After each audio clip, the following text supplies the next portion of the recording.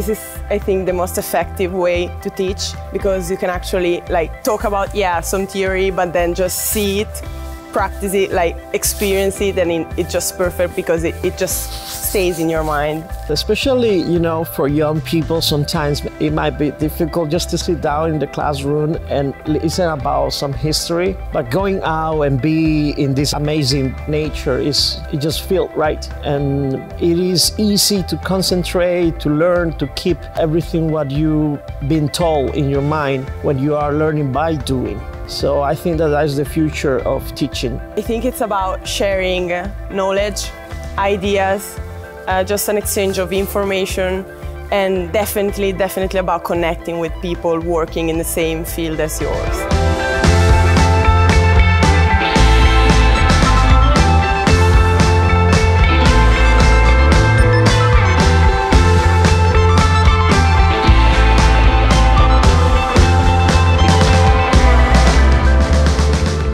Being out in nature and doing practical workshops is just a really good way for me to learn, and I think that's the same for everyone else here and a lot of my peers and colleagues. Hearing from the guides and the leaders about their stories and how they relate to this area and their history, I think that's really a good way of learning about an area as well, rather than just sitting in front of a screen looking at a sort of lecture slide or whatever.